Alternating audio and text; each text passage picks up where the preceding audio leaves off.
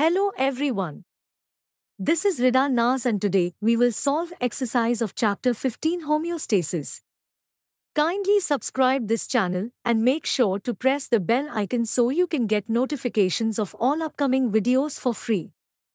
Let's start solving exercise. Part B, short questions. Question number 1. Maintaining the body at fairly constant level ensure healthy living. Justify the statement by giving appropriate example.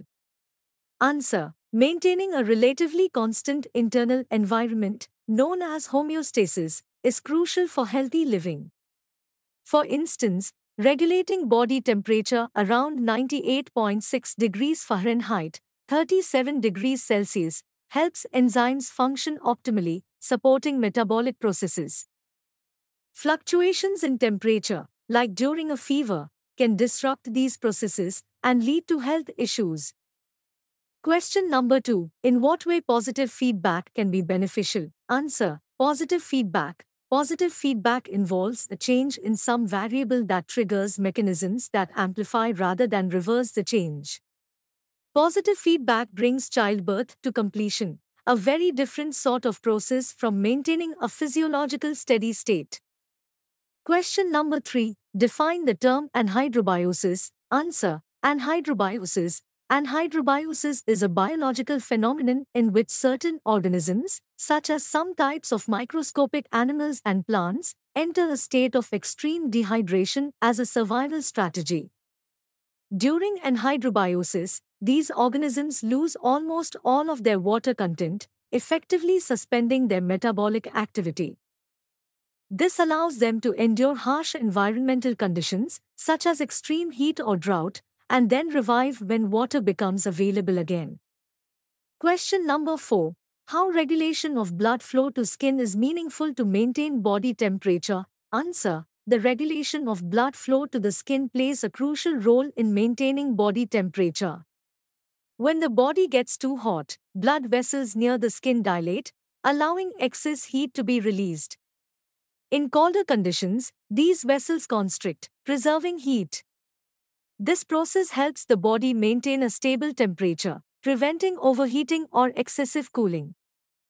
Question number 5. Why juxtamedullary nephrons are more important in osmoregulation? Answer. Juxtamedullary nephrons are more important in osmoregulation due to their unique location and structure. These nephrons have longer loops of Henle that extend deep into the medulla of the kidney. This enables them to create a concentration gradient within the medulla, allowing for efficient reabsorption of water and electrolytes.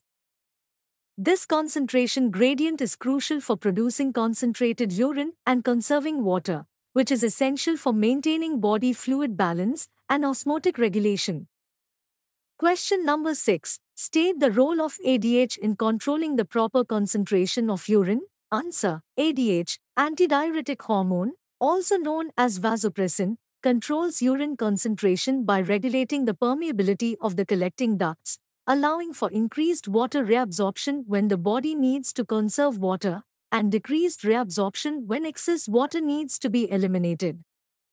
Question number 7. How do some terrestrial mammals become so resistant that they are able to survive without drinking water? Answer. Terrestrial mammals survive without drinking water by evolving efficient metabolic processes, concentrated urine production, minimal sweating, effective kidney function, obtaining water from their diet, and adapting behaviors to minimize water loss. These adaptations collectively enable them to thrive in water-scarce environments. Question number 8. What is the benefit of extracorporeal shock wave lithotripsy, ESWL, over percutaneous nephrolithotripsy, PCNL? Answer. Extracorporeal shock wave lithotripsy, ESWL, offers a non-invasive approach to treating kidney stones, using external shock waves to break them. It has minimal recovery time, doesn't require incisions, and is suitable for smaller stones. In contrast, percutaneous nephrolithotripsy, PCNL, is better for larger stones, involving a small incision and direct stone removal. ESWL's benefits lie in its simplicity, quick recovery, and effectiveness for smaller stones. Question number 9. Why is the excretion of uric acid advantageous to birds and reptiles? Answer. The excretion of uric acid is advantageous to birds and reptiles because it conserves water, which is important in their often arid environments.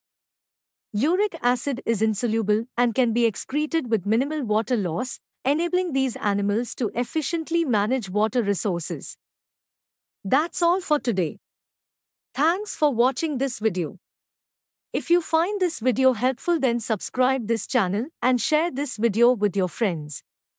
If you want video on any topic, then leave a comment in comment section. I will make video on that topic. Take great care of yourself. Good luck.